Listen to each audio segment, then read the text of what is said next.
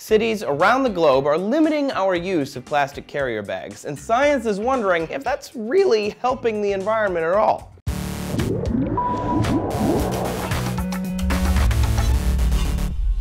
Hey gang, Trace here for D News. When was the last time you were at a grocery store and heard someone ask you paper or plastic?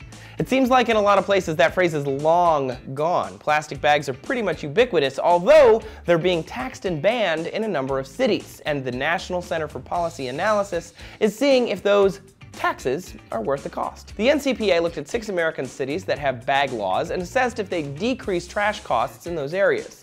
The results weren't so shiny happy. Here in DC, for example, they added a 5-cent tax to the plastic grocery bags, with funds being used to clean up the Anacostia River. Subjectively, I do use fewer bags. I bring reusable bags with me to the store and generally see fewer around town. And anecdotally, the people cleaning the river say that they have seen fewer bags clogging the shores. But this is where science reveals what our eyes don't always see. When we ban plastic bags, we often replace them with paper and reusable bags.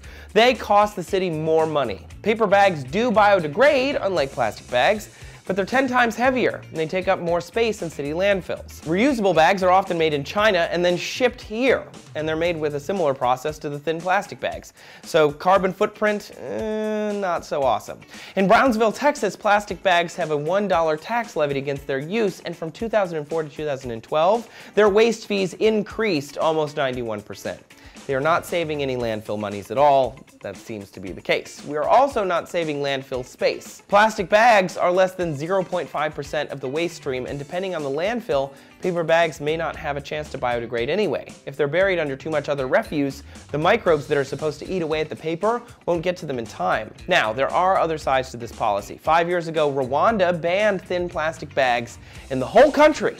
Before the ban, the country claimed to have these non-biodegradable sacks blowing around everywhere.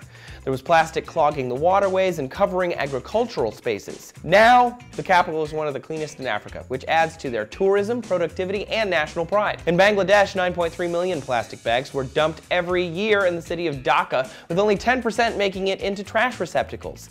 The city flooded at least twice because that 90% found their way into sewers and drains, which clogged them. I'd argue that we didn't ban plastic bags to make money. We did it to protect the environment. As of 2001, somewhere between 500 billion and a trillion plastic bags were used every single year on our planet, and they never biodegrade.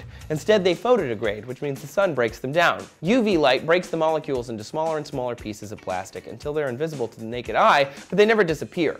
Scientists assume this takes between 500 and 1,000 years, but plastic bags have only been around for 50, so we're not entirely sure. But regardless, it's a long time.